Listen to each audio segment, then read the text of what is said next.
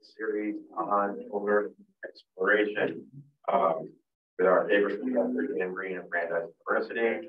I know most of you, but I'm Richard Gowling, I'm a library director.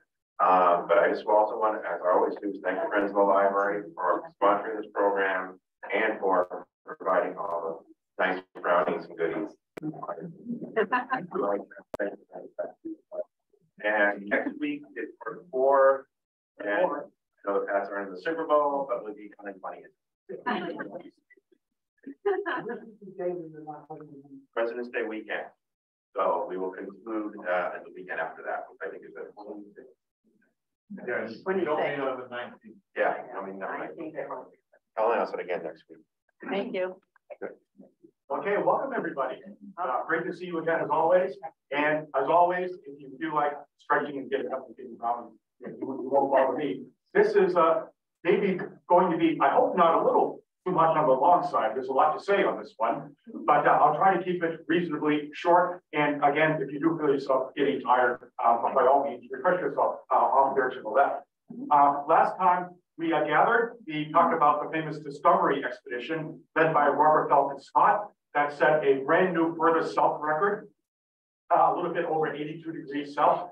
And we also saw that Scott returned to England a great hero after this marvelous achievement, a testament, as many people thought, to what members of the British Empire still could achieve, even though perhaps their fortunes were at a low ebb after the Boer War. But one person left unsatisfied after all this was the second of the 3 members of the party that Scott took to 82 degrees south, 1902, 1903, and that was Ernest Shackleton. And that Shackleton had come back to England bristling under the suggestion that somehow he had failed to pull his own weight on that expedition, and had actually, on certain occasions, had to ride on the sledges back to safety after they had achieved the farthest south. And he was determined to prove himself as somebody who had not been slacking off during that expedition, somebody who in fact was worthy of all the accolades that Scott had gotten. And he decided to devote himself shortly after getting married to Emily, upon his return to England, to trying to raise money for his own expedition to Antarctica. He had been bitten by the South Polar bug. He desperately wanted to get to the South Pole, the first to ever do that. His problem, though, was he wasn't going to get any official British government support because the establishment in England was all in favor of Scott. If anybody was going to get official support, it was going to be Scott when he cared to go back, maybe 1908, 1909, somewhere along in there. So Shackleton would have to steal a march on Scott, raising his own money to try to get to the pole by 1907. Now, if we go to the next slide, here we have Ernest Shackleton, all the time knowing that he had a bad heart and that any step in polar regions could theoretically be his last. But he was going to go anyway, and he was very lucky that Emily was not going to stand in his way. They were newly married. She was now a mother. She had plenty of responsibilities, but she never told Shackleton, you can't go. She knew that was in his blood, and that Shackleton wouldn't be Shackleton if he didn't actually make the attempt. Now, what he really had going for him was his personality. He was likable, he was outgoing, he told a great story. Almost everybody felt compelled by Shackleton. If anybody could raise the money and get people to trust him, it was probably Ernest Shackleton. Emily used to say that they would go into a restaurant and everybody else at the tables would be clicking their fingers, waiter, waiter, waiter. All Shackleton to do was sit down, lift up his head, and the waiters would come running. He was that kind of personality. And he talked himself in to a pretty good job as what we would say, a public relations guy to a Scottish industrialist named Beardsmore.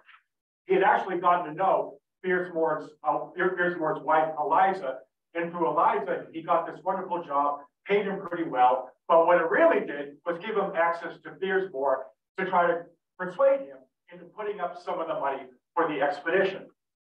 Beardsmore saw fit to trust Shackleton and decided to pledge £7,000 by way of guaranteed loans to help him get started funding this expedition. Why would he trust Shackleton? It had to do with his personality. There are all sorts of reasons to think that was a bad investment, a £7,000 guaranteed loan. Shackleton was not that good with money.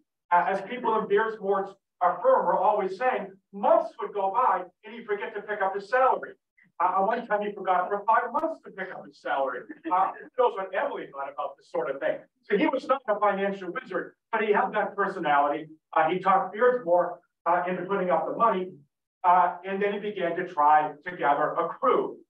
He really wanted Billy Wilson to go, the third member of the party, to get to 82 degrees south with Scott. But Wilson was pledged to Scott. He wasn't going to go with Shackleton. And anyway, Billy Wilson was up in the north of England trying to figure out the cause of a disease that was killing off the grouse up there. So for the time being, he didn't know the time or the inclination. And so Shackleton had to do the best he could, finding people here and there, and especially trying to find a ship. What kind of ship was he going to get to go down there? It can't be a Royal Naval vessel, can't be anything official. So he finally found, after a great deal of effort, an old vessel. I think the next slide, both were shown, the next slide after that. This vessel here, this thing was 50 years old, half the size of the Discovery.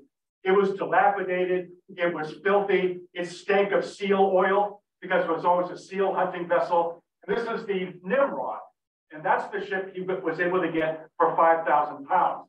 He always meant to change the name from NIMROD because he thought a good name for a vessel would be the Endurance. And that would eventually be his vessel. But he never got around to changing the name of this one. So it would remain the NIMROD. And that's why everything is called the NIMROD expedition from here on out. Now we can go to the previous slide for just a second, the prior one. And remember that as Shackleton was planning this, borrowing money here, he went to the Guinness family in Dublin, got some money from them, borrowing money wherever he could find it, raising the money as best he could. Scott in the Royal Geographic Society got wind of what he was up to, that he was going to go to the South Pole. And that's when Scott wrote Shackleton a famous letter demanding that Shackleton not go to McMurdo, which after all was Scott's base, and Scott thought that he had proprietary interest in that base. McMurdo is over here, from which Scott, Shackleton, and Wilson had set out in 1902. So Shackleton had to promise that in this expedition with the NIMROD, they would only set forth to the South Pole from somewhere around there. Not quite as advantageous, but they had landed there to put up that balloon we heard about last week. Shackleton knew something about that land. That was Edward VII land. And so he promised that that's what his base would be. So with that promise, he set about hiring more crew. Very interestingly, among other things, when talking to this geologist, he thought might come aboard. And the question Shackleton had for the geologist was, can you sing? Now, it would never ever occur to Scott to ask somebody, can you sing, before taking them on the ship. But that was the kind of guy Shackleton was. He wanted to know your personality. He wanted to know if you were the sort who could withstand these conditions. Whatever your expertise, it was the strength of personality that really interested Shackleton. And ultimately, he did sign on a pretty good crew. Among them, a doctor that we'll see a little bit later, Dr. Marshall, who was determined that nobody would suffer from scurvy and that the men would not be squeamish about eating penguin meat and seal meat and all the things that would keep you from that dread disease as time went on. He began to load up the NIMROD.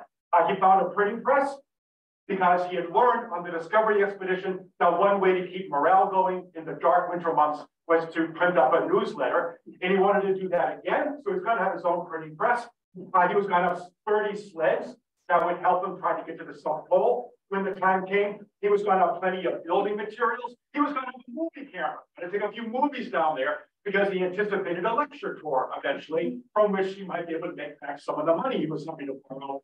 He was going way into debt. A bunch of this stuff had to be paid back even before he left. He couldn't pay any of it back.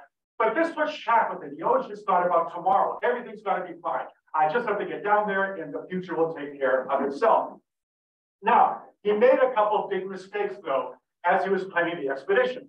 The one thing he did right was he went to talk to the expert, the ambassador to Great Britain from Norway, the great Fridtjof Nansen, who knew everything about polar travel. First one to travel across the Greenland ice cap. He went to talk to Nansen. Nansen told him three things. These are the first two. Take dogs. You're not going to get there without dogs. Take skis. You're not going to get there without skis. Shackleton ignored this advice. He just took a few skis, not nearly enough. And he only took, I think, 9 dogs. He wasn't planning to get to the pole with dogs. Now we go to the next slide. finally, his idea was to load up the Nimrod, next slide, with ponies. He was going to have ponies pull the sleds, specifically these sturdy Manchurian ponies, some of which you see here.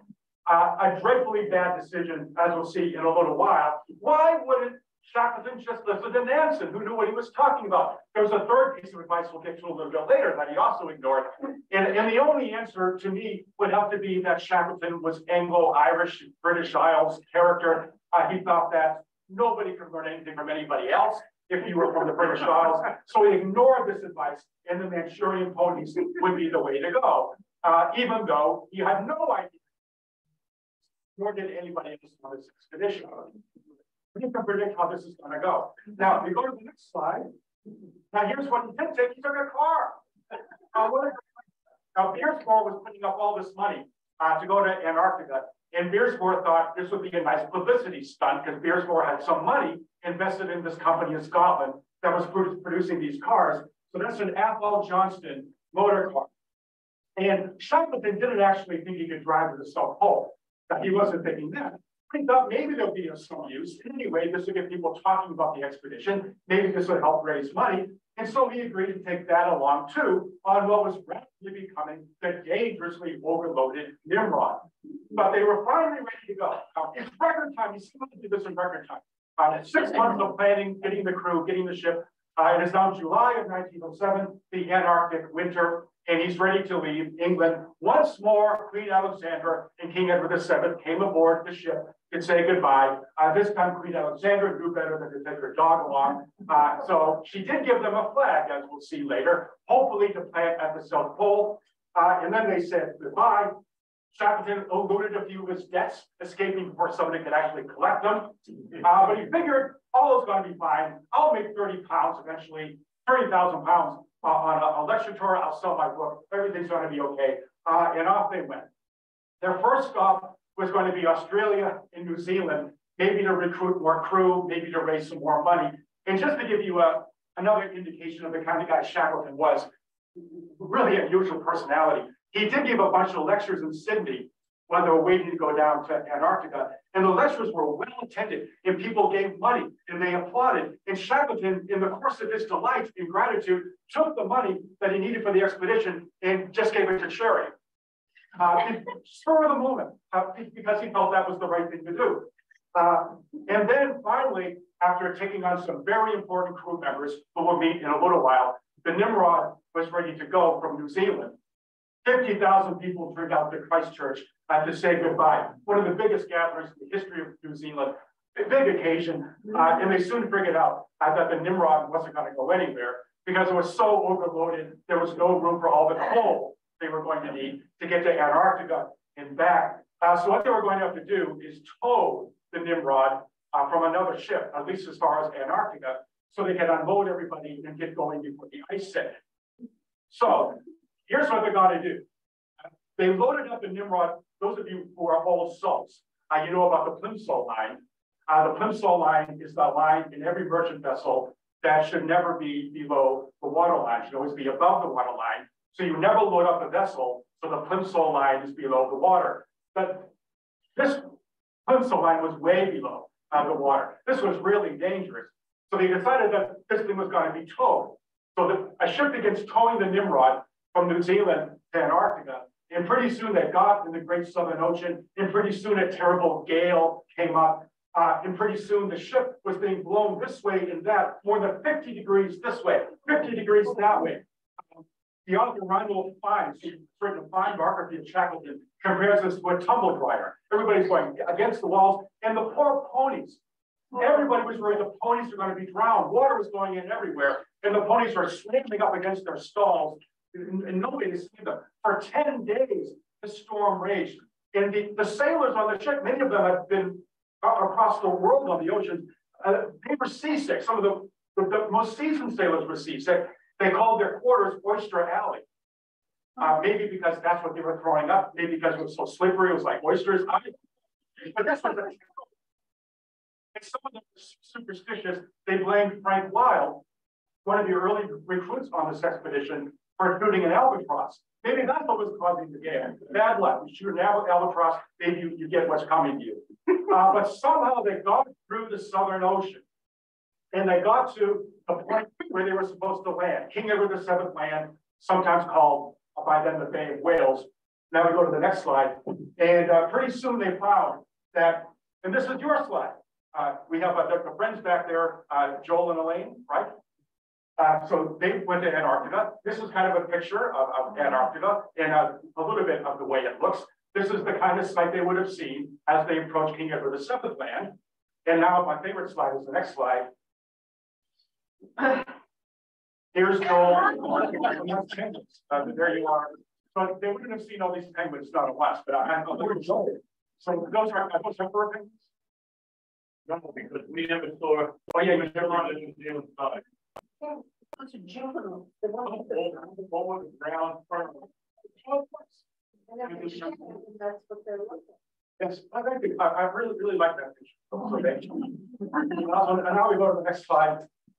So they got to King Edward VII Land, and they soon found that conditions had changed since Shackleton was there in the earlier part of the 1900s. They couldn't land there. He tried to land there. He tried to keep his word to Scott, but it was no doing, no way to land there. So what they had to do was go back across the ice shelf through the Southern Ocean, and they had to go back to McMurdo, which was near Scott's base, and they decided that ideally they would land here at what they call Hut Point. That's where McMurdo Station is now. That's the farthest south you can go on Ross Island. But they couldn't quite get there. And they finally decided they had to land, if they were going to land at all, on Ross Island here on Cape Royds. That's where they were trying to land. And that happens to be the southernmost rookery of Adelaide penguins in the world, although they didn't know that then. And as they were trying to land, they almost killed the captain. The entire crew hated the captain.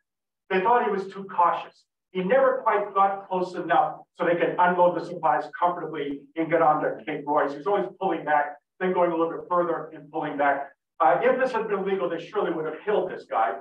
And at one point, Shackleton actually ordered England, who was the captain, full speed ahead, full speed ahead. And England yelled at Shackleton, full speed astern, full speed astern. What do you do? If you're a pilot, what do? You listen to Shackleton or you listen to England?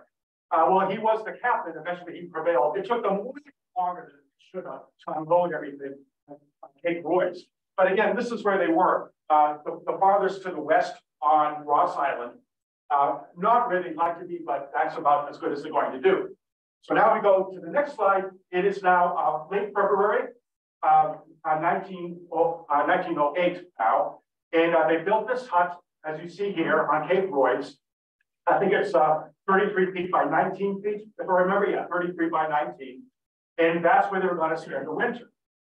And then in the Antarctic summer, late 1908, they were going to try to get to the South Pole. That's the idea.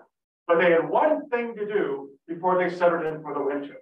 And it's a testament to the kind of guy Shackleton was, that even though they had all sorts of months of darkness ahead of them, while there was still light, he wanted to do something. He wanted to do something. They can't get anywhere near the pole. It's way too late for that. But maybe there's something they can do. And the idea was, let's try to climb Mount Erebus. So Mount Erebus, if you go to the next slide, had been known since James Clark Ross had been in Antarctic waters in the 1840s. People had commented on his beauty. They knew it was an old volcano, but nobody had ever climbed it. And so Shackleton sent a party up there to try to climb. First time on Mount Erebus. This is March of 1908, still light, still okay out there. It did not matter that nobody had any climbing experience. It did not matter that nobody had any climbing equipment. It did not matter that they didn't think to take poles along with them so they could set up tents on the mountain as they climbed up to nearly 13,000 feet on this peak. But the men who did it, if anybody could do it, they were the ones. Two of them were the Australians that had been taken on board the NIMROD in Sydney. One who will be really famous later on, we'll get to him during our last presentation, the great Sir Douglas Mawson, only 20 years old here.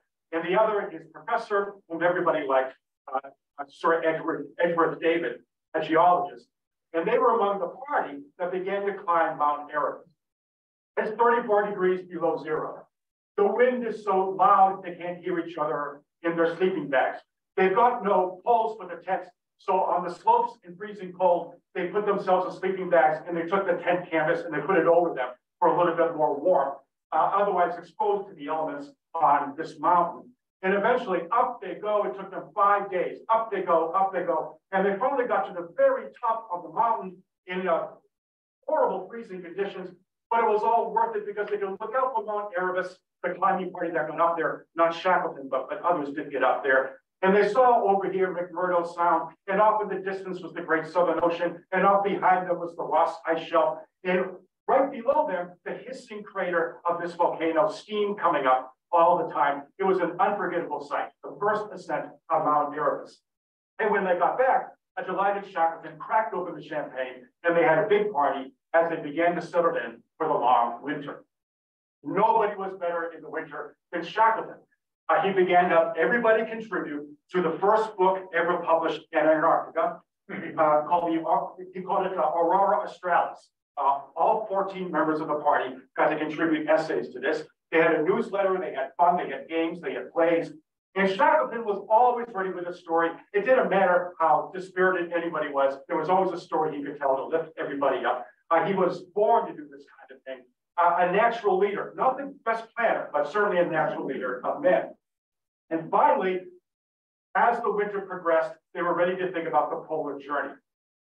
But in thinking about that, they had one really bad fact they had to contend with. And that is not long after they landed at Cape Royds, what happened was they took the remaining ponies off the ship.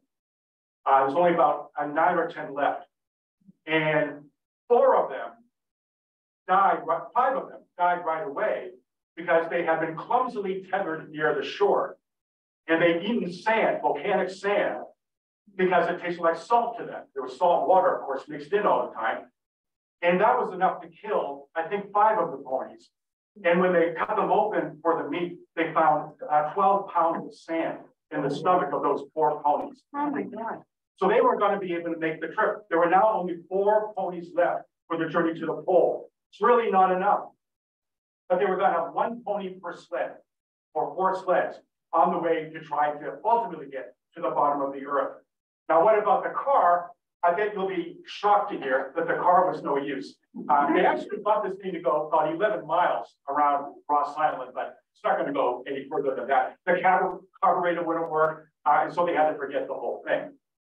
But the winter at least was over. They had 4 ponies left.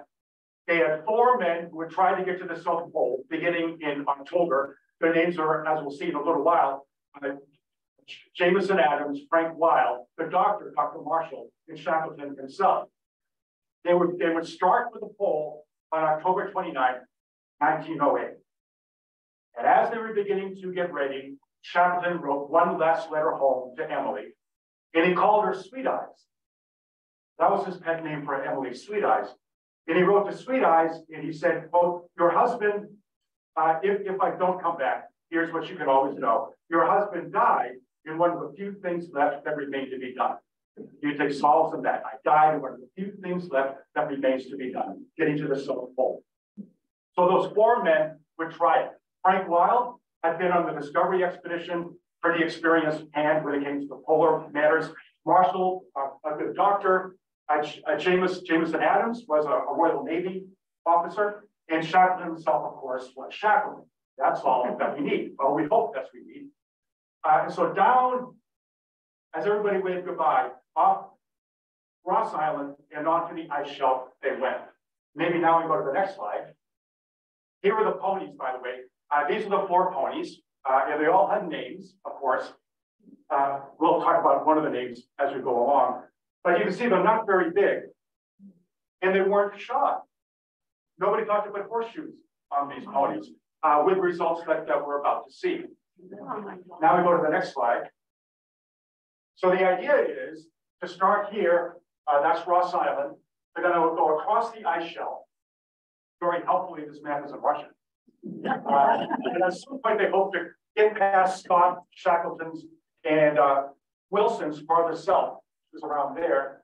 And after that, they didn't know what to expect. They knew there were mountains, but they didn't know how high they were, and they didn't know what was beyond the mountains. As far as they knew, there could be a big lake beyond the mountains. Maybe it's water, who knows? But they had to find a way through the mountains, then ultimately after that to the pole. And Shackleton estimated about 850 miles, probably, to the pole. And that would mean, if all went well, this was the estimate he made, they would take enough food for 91 days there and 91 days back. A total of 91 days, 6 weeks there and 6 weeks back. So that's the idea. They loaded everything up with enough food to actually make those time deadlines. And they thought they could do it, I mean, Shackleton did, if they could make about 19 miles a day. 19 miles a day from Ross Island to the pole and back. And they had to be back by March 1st, 1909, because that's when the NIMROD, which would have been visiting them again during the Antarctic summer, was scheduled to leave back for New Zealand. Nobody was expecting the NIMROD to stay over the winter. It would crack up in the ice. So they were going to come back, pick everybody up, and by March 1st, they were going to go back. So that's when Shackleton had to be back to Ross Island by March 1st, at all events, 1909. Everything depended on the 4 Manchurian ponies. But under the best of circumstances, ponies don't maintain heat anywhere near as well as dogs did, as Nansen and everybody else well knew. And these ponies, as I just said, had no horseshoes. Very quickly, where there was ice, they slipped. And that meant that Shackleton and the others had to cut little ridges in the ice so they would have firmer footing as they continued in the very first days of their trip across the ice shelf. And then the snow became thicker on the ice, but that made things worse. If you were dogs, you could scamper across the little film of ice on top of the snow and everything would be fine. You could pull the sleds that way, but that's not what ponies could do. Ponies were too heavy, and these ponies went into the snow, of course, right up maybe this part of their legs, very deep into the snow. They had to pull their legs out of the snow, then back into the snow, then out of the snow, and that was going to slow them down considerably as well, even as the ponies were consuming food, the maize, that took up a big part of the load on those sleds. And it was not long before, in early November, the first of the ponies began to give out. And nobody knew if they could ever get to the pole if they had less than 4 ponies. They began to make a little bit better progress by the middle of November, still on the ice shelf. And then, to their delight, on November 16th, they passed 80 degrees south. They're close to Scott, Shackleton, and Wilson's record of 82.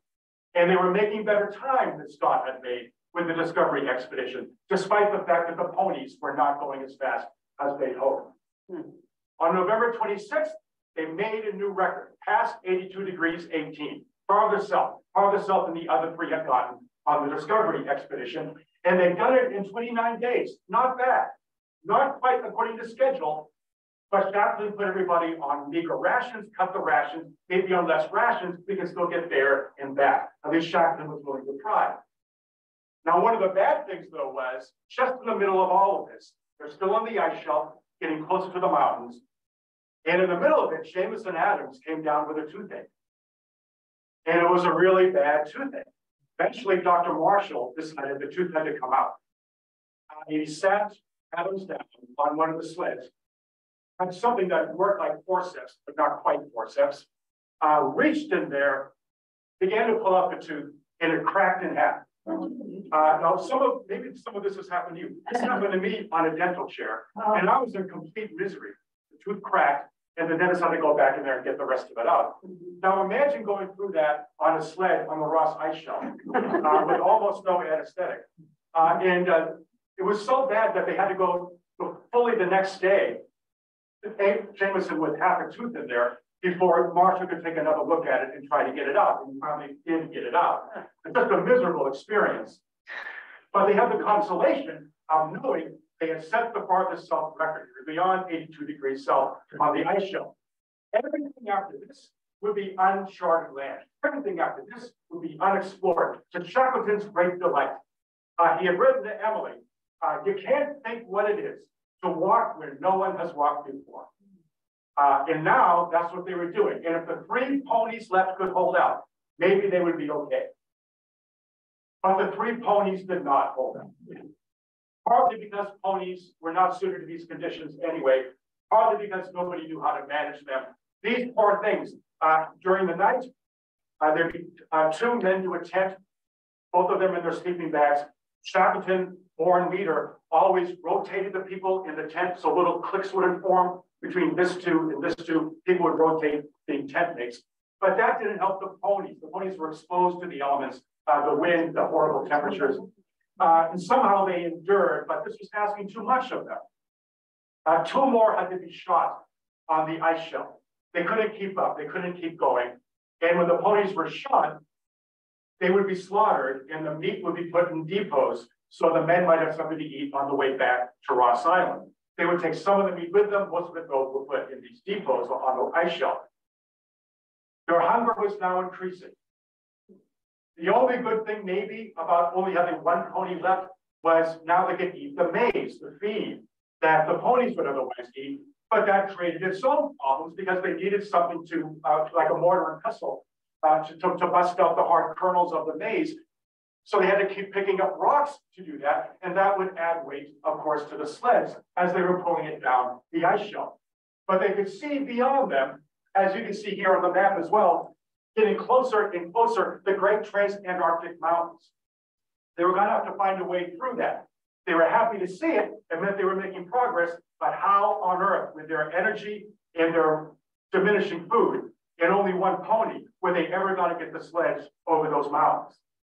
They must have had some very bad moments thinking about that. But then, as they got into the foothills of the mountains, Shackleton's luck all of a sudden turned. They began to pull the sleds up this little peak, and Socks, which was the last pony, was doing the best he could pulling these sleds up the peak. They got up to 2,000 feet in this one early outlier of the Transantarctic Mountains. And then they could see off in the distance from that 2,000-foot peak. And what they saw was one of the great supreme moments in the history of human exploration. We go to the next slide. What they saw was a glacier leading right through the mountains, on the way to the Polar Plateau.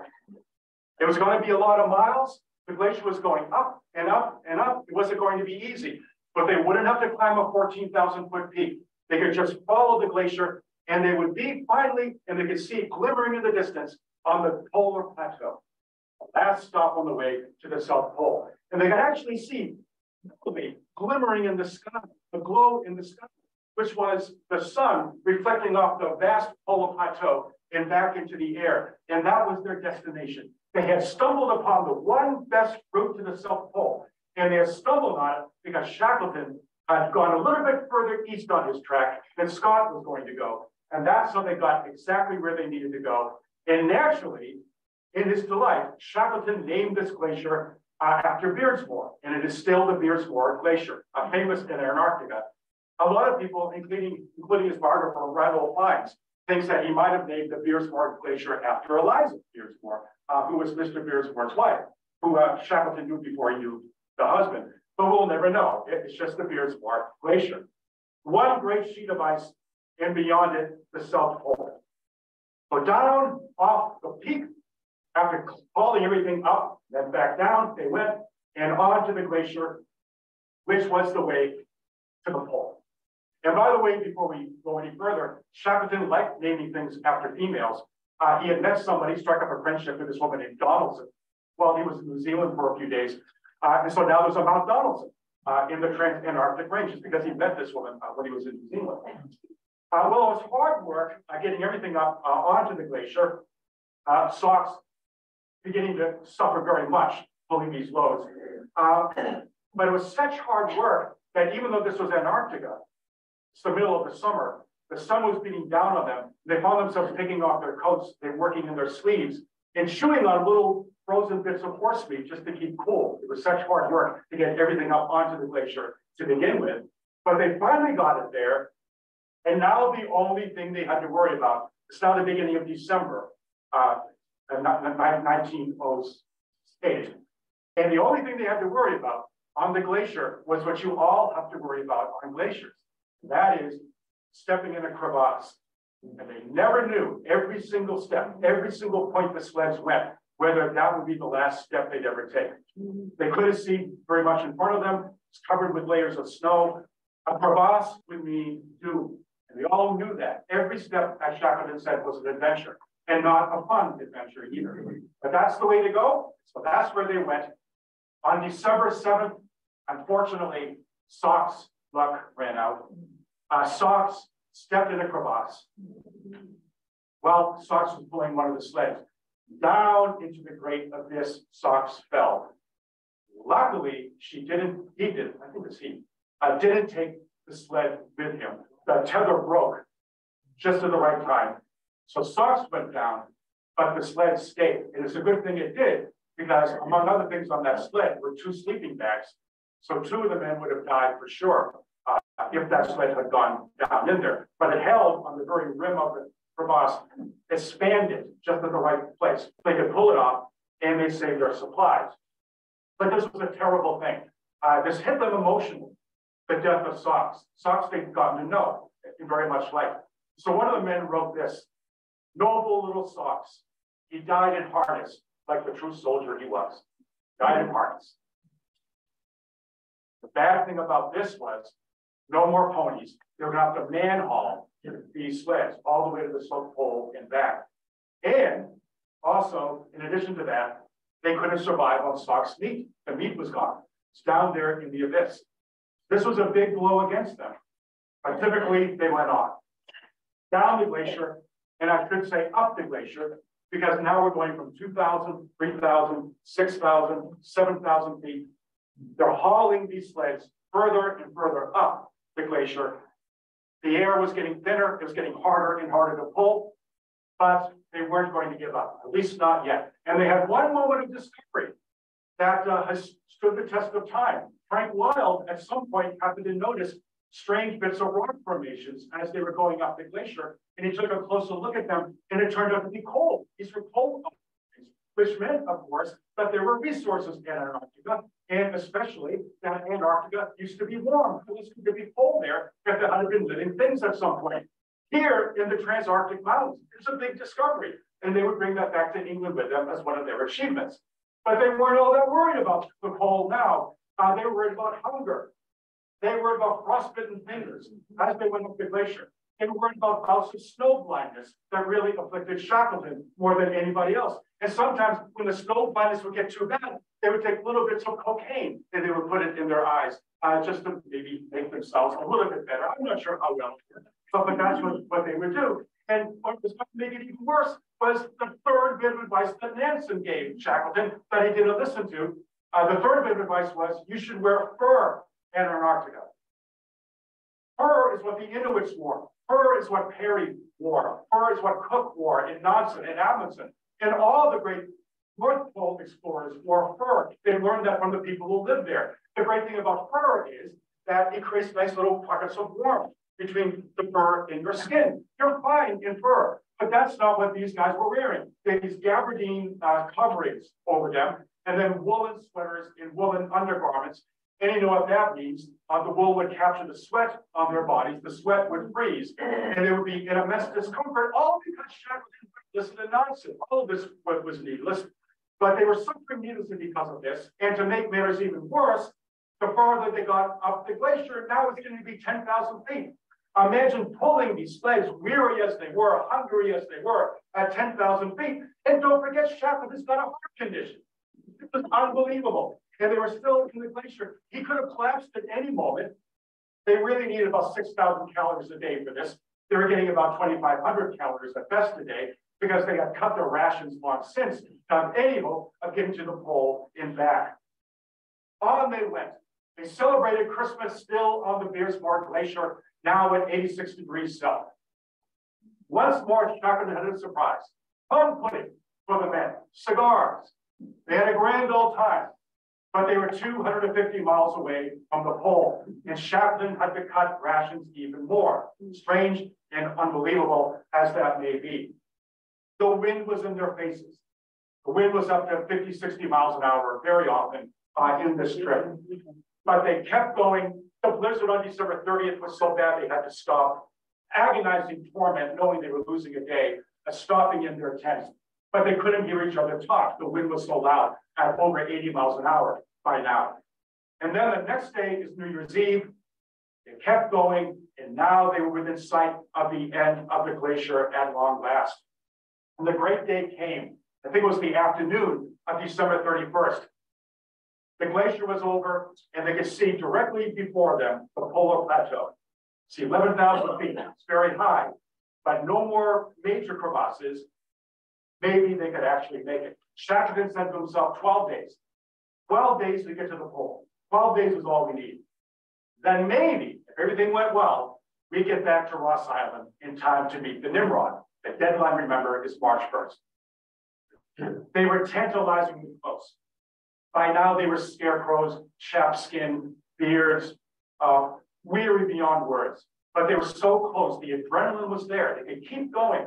Maybe they were beyond 87 degrees south. Far more, 5 degrees more than Scott had gotten with Shackleton and Wilson in 1902. The highest latitude ever achieved, north or south, 87 degrees. They'd done it. But the frostbite was getting worse. And they were so weary that they could only take a few steps and they'd fall down. A few steps and they'd fall down. But they wouldn't give up. Hauling those heavy sleds, they wouldn't give up. Then it was January 2nd. They made disappointing progress that day. And somewhere in his tent, in his sleeping bag, Shackleton began to do the awful man. And he knew from sheer force of will, they could get to the pole. They could still do it. But the chances of ever getting back were now almost nil. They could make it, but they were too weak, too little food in the sleds to get back. They might make the first depot, maybe they'd never make the next one, which was at the beginning of the glacier. So he figured it might be time to end it. Wouldn't give up, he wouldn't admit it, not yet. It may be he thought that they could get to the pole, but nobody would ever know. Someday somebody would find their corpses there or somewhere on the plateau. We finally decided on January 3rd that they had to call it quits. They could not get to the pole. Everybody believes that if it was Shackleton, he would have kept going and he would have left somebody to find him eventually. He would have died. He would have kept going at all costs. But he had 3 other guys to think about, 3 other families. There's no way he was going to put them in jeopardy. They all would have fallen, but he wasn't going to ask them. So he made what must have been the most difficult decision of his life. He decided not to go to the pole. And then he made a terrible decision, an absolutely terrible decision. He knew he couldn't get to the pole, out of the question. But what he decided to do was go a little further so he could say he'd gotten within 100 miles of the pole. He wanted to do that. Why? If you can't get to the pole, to me, it's an awful way of thinking. You're putting everybody in jeopardy still doing this, but they all said, yeah, we want to get within 100 miles of the pole. And so they decided to go a little bit further than where they were. Even though he had achieved a record for himself and a lot of other things, they wanted to get within 100 miles. So they left one little bit of depot at the space they were. They took a few biscuits, they took a few bits of chocolate, and on they went to try to get within 100 miles. And sure enough, the blizzards came up again. Sure enough, they're in the tents. They can't move. Everything is going wrong that can go wrong. And the winds were so heavy, they couldn't even think of moving for about 36 hours. But then finally, the winds dropped a little bit. They kept going until Dr. Marshall, who was he was a map maker, not just a doctor, certified to everybody's relief, we're 97 miles away. We did it. We're 97 miles away. Time to turn back. It was January 6th. And I think maybe a couple of days after. First early second week in January. And they got to 88 degrees 23. 88 degrees 23. They needed to get to 90 degrees. They were at 88 degrees 23. It was 40 degrees below zero. They were about as tired as you could be, but they had that to think about. And now we go to the next slide. And what they did, so here they are. That's how close they got. 88, see how close? Almost there, almost there. That's right. It's funny you should say that. Frank Wild later said that if they'd gone one more hour after Marshall had said we're 97 miles away, they would probably all have died. That's how close they cut it. Wild always maintained that. But now we go to the next slide. This is what the Polar Plateau kind of looks like. This is where they were, just one great plateau of whiteness. A few ridges, hillocks here and there, but it's mostly a plateau, one great expanse of white. Now we go to the next slide. And here's the famous picture they took when they got as far as they were going to go. That flag was given to them by Queen Alexandra on the NIMROD, just as they were starting out. And Shackleton was the one who took the picture. So I think it goes, I think that's Frank Weil, that's Dr. Marshall, and that's Jameson Adams. Those are the other three. And you can see those are canvas coverings that they were wearing. They should have been in fur, as I said, but of course they weren't. And now all they had to do was walk 850 miles back. That's all they had to do. And they really should never have made it. They got to that last little depot that they left before going to within 100 miles. They got what they could there. And the problem now was they had to get to the next depot, right where the glacier met the Great Plateau. And that was going to take probably 17 days, but they only had maybe 10 days worth of food. So how are they going to do it? Okay? Probably 17 days, they got only 10 days worth of food. Shackleton, however, had gambled, and his gamble paid off. The gamble was that all the way to the pole, the wind had been in their faces. The wind had been coming from the south. They were struggling against that wind the whole time. Now they were going to go back north. The wind would be at their backs. So why not attach sails to the sleds? Let the wind propel the sleds, and we'll pull them when we have to. We'll run alongside the sleds when we can, to the extent that they couldn't run. They'd always be falling down, picking themselves back up. And the gamble paid off. The wind was at their backs. And that's how they made it against all odds. An incredible 20 miles a day on average, all the way back to the glacier. Could they find the depot with a bunch of snow around? Could they find the place where they left the food? That's what they were all wondering. But after making really good time with the wind at their backs, they did, as a matter of fact, find the depot they had to find. They ate what they could at the first depot, and then it was back down the glacier, across the mountains, and eventually to the Ross ice shelf. They really needed to get to the next depot if they were going to succeed and they were going to live. For now, it was a calculus of depot, depot, depot. Can we make the next one? Can we make the next one? It's getting into January. February is right around the corner, and they've got to get back by March 1st. Otherwise, it's another winter in the Antarctic. They've got to get back by March 1st. This is when, in the glacier, their progress began to slow. They're going downhill. The wind was at their backs, and that meant they fell. They kept falling, up, falling, up, falling. The pemmican was gone that they were used to depending on. Only one of the last things they had to eat were these pills that Dr. Marshall had brought along. The pills were called forced march. Some of you may have heard about that. Forced march were pills, part caffeine, part cocaine. And they would take these forced march pills. That would give them a little bit of energy, at least to get themselves up in the morning, but not much more than that. And then Jameson Adams collapsed. He couldn't make it, couldn't go another step. He needed food, and there wasn't any food, just these pills. Now they knew a depot was a little bit in their path. They didn't know precisely if they could find it, but they knew it was out there somewhere. And the only person with enough help to try to find it was Dr. Marshall. So he courageously set out alone to try to find the depot. He fell down, dug himself out of a couple of crevasses, got to the depot, loaded himself up on food, had the willpower not to eat ravenously when he got there, just had a couple of little lumps of sugar. And Dr. Marshall always said, 2 lumps of sugar beats forced march any day. Give me sugar, not cocaine. So back up he went, and he found the other 3 who were in their tents, and he provided them with food, and all of them said that was the best meal they had in their lives, because they not only had food, they also had fuel, they could cook the horse meat, they could have some pemmican, and best of all, for the first time in ages, they had hot tea. They all said, best meal of their entire lives, right there on the glacier. And that meant they wouldn't die. They wouldn't die on the Beersmore Glacier. At least that's what that meant. But they were still weak. still skin and bones, and it's still off to the next depot. We make the next one, we make the next one. They got to the point, this is the end of January, and Frank Wild now was about to give out. He's starving, almost starving. They haven't gotten to the depot, the next one, but they had to. And so knowing that he didn't have much left within him, Shackleton decided to give up one of his last precious biscuits so that Frank Wild could live. And this is what Frank Wild said. This is the last night in January. They're still on the glacier. Shackleton privately, wouldn't tell anybody else, Shackleton privately forced upon me his one breakfast biscuit and would have given me another had I allowed him. I do not suppose that anyone else in the world can thoroughly realize how much generosity and sympathy was shown by this. I do. And by God, Frank Wild said, I shall never forget.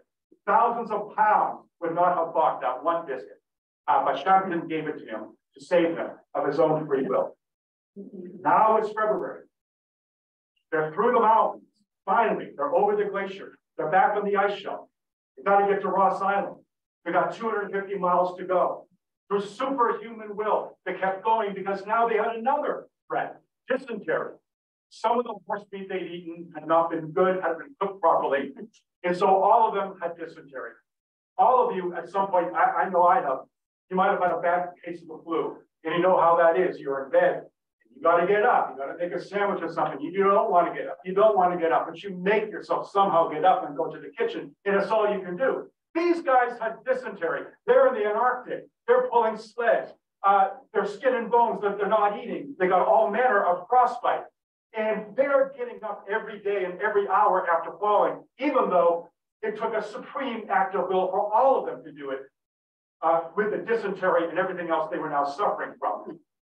And every now and then, the only thing that gave them a little bit of hope was they could scrounge, maybe find a little bit of food they didn't think was there. And when it was Shackleton's birthday, they did some scrounging and they found just enough little bits of tobacco to make him a cigarette. And that was Shackleton's birthday present on February 13th on the Ross Ice Shelf. A terrible realization was now dawning on them. It's the middle of February. And now they knew, Shackleton knew, they couldn't get back to Cape Woods. They didn't have the strength. The food wasn't there for that to happen. They had to get to Cape Royce, but they couldn't. Wasn't going to happen. But they had one hope. Before leaving Ross Island, Shackleton had left instructions for his fellow members of the expedition. I want you guys to go out to a place called Minna Bluff. Minna Bluff. When we go to the next slide. And there's another map, as you can see. At this point, it's the middle of February. They're about there. Pretty far away still from Ross Island. And now we go to the next slide. There's Ross Island. Imagine a point of land about here on the ice shelf. That's Minna Bluff. Pretty far away from Cape Royce, but closer to the members of the expedition, Shackleton and the other three, than Cape Royce was. And they figured they could make it to Minna Bluff. They could make it that far, maybe. Because Shackleton, remember, had talked to his fellow expedition members back at Cape Royce, and he had told them, at some point, you need to put a depot at Minna Bluff, just in case I need it. Now, he didn't know if they followed his instructions. He had left a lot of instructions that they ignored. This was the one that might keep him alive. If they had actually listened to him and left food at Minna Bluff, they could just get there. They could just live. But if they had not listened to him, that would be their death. No food. They now staked everything on getting to Minna Bluff. Again, it's a bit south, about right there on the Antarctic map. The temperatures were now 35 degrees below zero. The winds were heavy, blowing into their shaft faces. Their bones ached and racked them at every step. On February 21st, they ate the last morsel of food they had. The next day, they felt they could just make it to Minna Bluff, but there was literally no food. If there was no food at the bluff, they died. But every single hour of the next day, they're getting closer to the bluff, and they all know that could be it. That could be it for them if the food wasn't there. It got to 1 o'clock in the afternoon, 2 o'clock in the afternoon. They can't find a depot. They're on the bluff now. They can't see a depot. Where's the food? There's a lot of blowing snow. It was probably obscured. How are they going to find it, even if it's there? And then at 4 p.m., all of a sudden, Dr. Marshall could see a little glitter of light, a little flash. That's that. And they went closer to the little glitter of flash, and it turned out to be a tin of biscuits. The sun had shone on a tin of biscuits. The men had followed their orders. They left the food at the depot. The men found it, and guess what they ate now? Plum pudding, eggs, mutton, delighted. They now could at least get a new burst of strength. And even as the blizzard was raging around them, it was now February 22nd, and they still had 6 days to try to get to Cape Royds. 6 days to meet the NIMROD. That was their last challenge. So they set out after eating what they could have been up. They set out north, as you see here, for Cape Royds to try to meet the NIMROD. And it turned out, though, that Marshall and Adams now couldn't keep up. All the food they had at the bluff wasn't enough. They were too sick. The weakness was too profound. They couldn't go any further after 3 days. There was only one thing to do. Wild and Shackleton would have to go as far as they could in the next 3 days and try to find the NIMROD and then bring help back to the two left in the tent, Adams and Marshall. What Shackleton told the Wild to keep his spirits up, if you got a difficult task, you leave it to the old guys.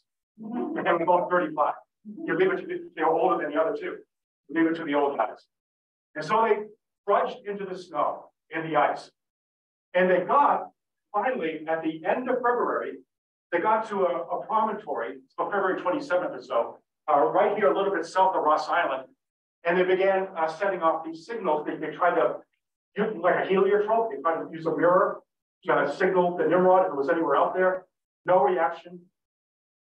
Nobody seemed to have saw them. So, one more day, February 28th. They got here to Hut Point.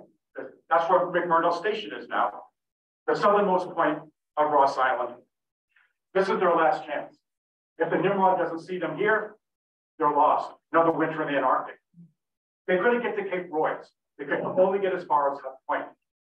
So at this point, Shackleton and Wild saw a little hut right there on the point, and they set it on fire. And although their fingers would barely move by now, they managed to hoist the Union Jack up a flagpole, hoping the NIMROD would see it. So the fire starts burning, up goes the Union Jack. Shackleton and Wild are looking out into McMurdo Sound. The NIMROD was about to start on its way home. It was now the morning of March 1st, actually, morning of March 1st. And at the last possible moment, somebody on the NIMROD saw a little bit of smoke. And the smoke was coming up almost at the very point where Vince's cross was, the cross I showed you last time, the first fatality of the discovery expedition. Somebody saw it, alerted the captain. The NIMROD rounded Cape Royds, rounded up a little bit, peninsula above Hut Point, and Wild and Shackleton could see the NIMROD coming right at them. And they went wild with joy. And on the NIMROD, grown men were literally dancing with each other for joy. They had found the man everybody called the boss. Shackleton was there on Hut Point. One last challenge remained. Tired as he was, famished as he was, Shackleton insisted on leading men from the NIMROD back where Marshall and Adams were, near death in their tent. Everybody was rescued, and the NIMROD was ready to go home by November 3rd, March 3rd. Now we go to the next slide. And there they are. This is what they look like at the very end. So that's from left to right. That's Frank Wild, that's Shackleton, that's Dr. Marshall, and that's Jameson Adams. And they would go home heroes, but especially Shackleton, who would now be Sir Ernest Shackleton. He'd be a poor hero. He didn't make the money he thought he would make on those lecture tours. He depended on the British government ultimately to bail him out of most of his debts. But he had achieved 3 great firsts. Number one, they climbed Mount Erebus the first time. Number two, they got within 100 miles of the pole farthest south. And number three, Mawson and Professor Edgeworth David had actually gone to the South Magnetic Pole, while everybody else was in the Transantarctic Mountains of the Beardmore Glacier. So those were the three great firsts of this expedition, one of the greatest in the annals of Arctic exploration. But we haven't gone to the South Pole yet. So the next two sessions, we're going to finally get there. So we'll pick up the story then.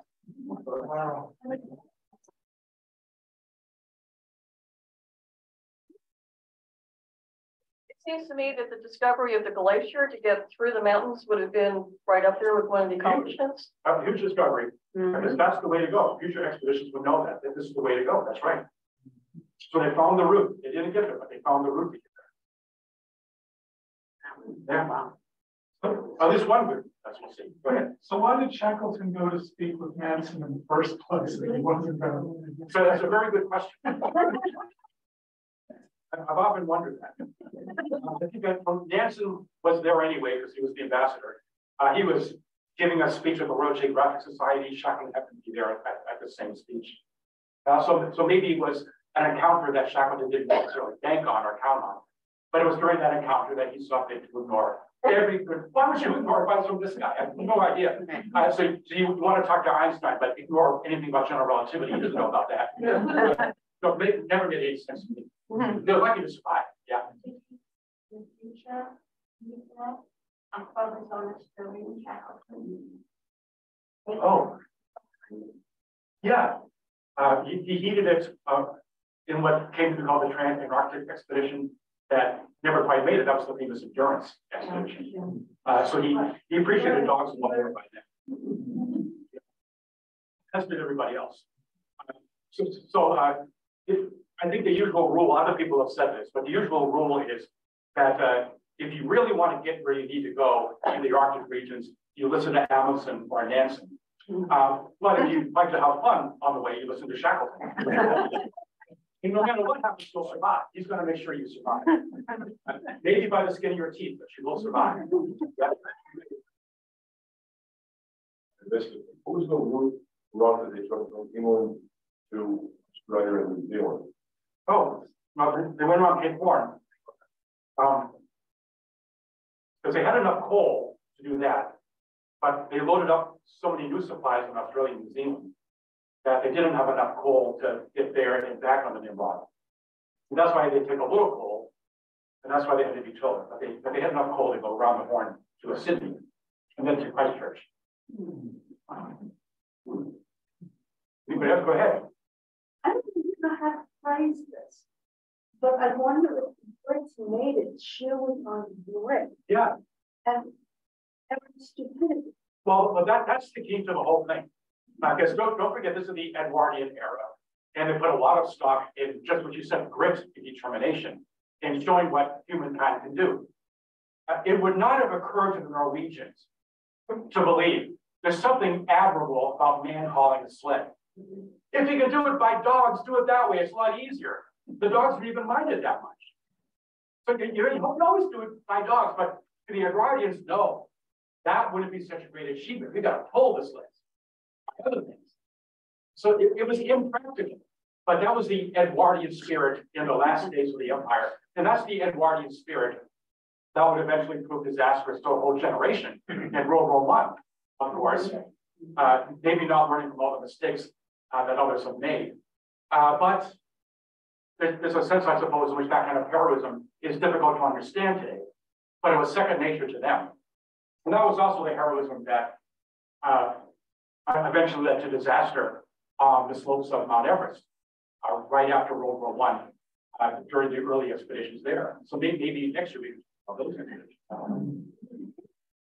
But the Norwegians, the Americans were a lot more practical. Oh, and by the way, the whole thing about how somebody has some sort of proprietary right to a certain route or a certain base, is absolutely absurd. Absolutely absurd. Nobody thought that among the Americans. Perry would go up Smith Sound on the left coast of Greenland to try to get to the North Pole. Four other explorers had taken the same route, trying to get as far as they could. He saw nothing wrong with taking it. Why wouldn't you? Why wouldn't you learn from what other people have done? But this whole idea that Scott has some right to McMurdo, it's outrageous. But there was that sense of honor among the Edwardians, misplaced sense of honor that covered this. And Wilson, to his dying day, thought that Shackleton did the wrong thing. If he couldn't get to Edward VII land, should have gone home. Stupid, but that's the way they thought. Oh, and the Fine's book, Reinhold Fine's book on Shackleton's really good. He's an Antarctic historian himself, but he's really well about Shackleton. And this is also a good book. Bo Rippenberg's book on the NIMROD expedition. There's a lot of good anecdotes in here. Gotten through the Minuteman system anytime you want. So I commend both those books if you want to read further about this. We're not going to see much more of Shackleton, but we'll see a lot of Scott and Amundsen over the next 2 weeks. And maybe Douglas Mawson. Douglas Mawson, who got to the top of Mount Erebus, may have been the single greatest explorer of them all. So I'm hoping to bring him up during our last presentation. Okay.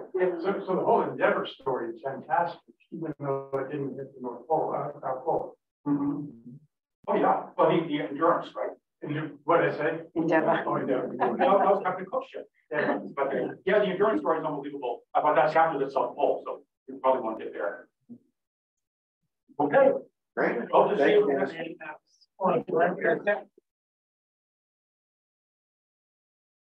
Really?